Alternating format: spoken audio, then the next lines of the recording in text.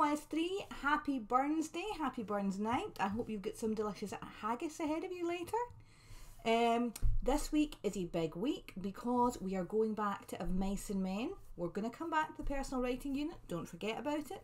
But we're going back to Of Mice and Men, and this week, and actually into next week, you're going to be working on another essay on Of Mice and Men, and it's going to be about the character of Curly's wife.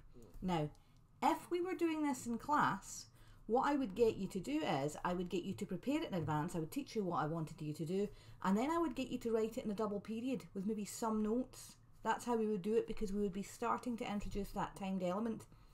I'm not going to get you to do that this time, or I'm not going to tell you to do that, because I can't really control those circumstances and things like that, and you're at home. And you might not all necessarily at home be able to get 2 hours uninterrupted. It's not always ideal. You might have younger siblings running around and things like that. So I'm not going to do that. But if you do have a quiet place that you'd like to try it timed, you can always drop me a bell and we can have a little talk about that. We're doing multiple essays in Of Mice and Men because when you go into 4th year and you sit National 5, assuming everything's back to normal by then, but I think it will be with the exams, then you would have to write an essay about a text like this in the exam, and you would have to be prepared to write different essays. The 3 common question types that come up for National 5 are a question about a theme, which we've done for Of Mice and Men, a character, which we're about to do, or a key incident or turning point. So if we look at this one, then that would be you prepared for 2 of the main essays. So we're going to think about Curly's wife, because she's a very interesting character. Even though she only appears herself a few times in the book, it's obviously structured around her death. Now, what are you going to need in order to do this? I've uploaded a few things for you in the assignments page. There is an essay plan. I would suggest reading that through in full first, just so you've got an idea of the types of things you're going to have to write about. There's a page of just notes and analysis about Curly's wife that you can read through. I've also made a video, okay? Now, in the video, I go through all the parts of the book that Curly's wife is in, or all the parts where people talk about her, and I've got a Word document up on screen with those parts, and I go through and I kind of highlight certain quotes and I talk about it a little bit more, and I've also uploaded that Word document. So what I would suggest is have a read through that Word document to remind yourself of all the bits of the book that she's in, and then watch that video. It's quite a long one, but it's more like me doing the sort of lesson I would do in class, but I would go back through it with you. And it might be an idea, if you can, to watch that and have your jotter in front of you, so you can pause it and you can maybe take notes, because it should give you some ideas for quotes and things like that and points that you could put in your essay. I would recommend that you take a couple of days to do the planning.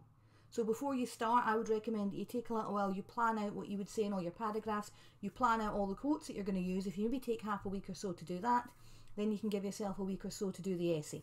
This is due in for Wednesday next week, just to make sure that everybody has got enough time to do it properly.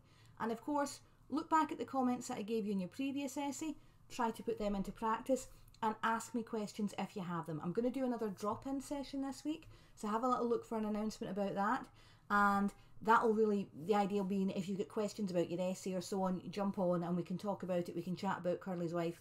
But you can also just send me an email, you can also just send me a message on Teams. So it's a big task, so let's give it lots of effort, let's really do our best with it. I'm looking forward to reading these. You can type it and you can send me a Word document, or you can handwrite it.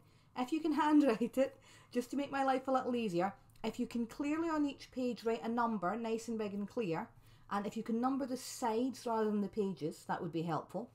And if you're going to upload images from your phone, that's fine. It's also quite helpful if you name the image files, just like page 1, page 2, page 3.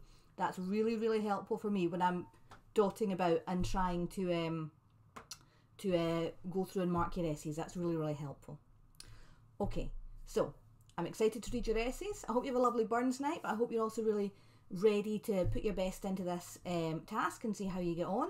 As I said, I'll be doing a drop-in session, and I will see you next week when we'll start thinking about going back to doing a bit more personal writing skills. Good luck, everybody.